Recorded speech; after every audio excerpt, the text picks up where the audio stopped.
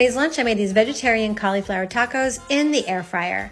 Over some cauliflower, add a little oil, shake it up, then add your seasoning. I use a little tahini, which is basically a chili lime flavor, and then added some kosher salt and smoked paprika. Add it to the air fryer, 400, about 15 minutes, shaking a few times. Heat up the tortillas. I use Mr. Tortilla low carb. Then make your tacos. I top them with the Peruvian green sauce that I showed you guys the other day and my pickled red onions that I posted yesterday. They were so good, exactly what I was craving. Follow for more.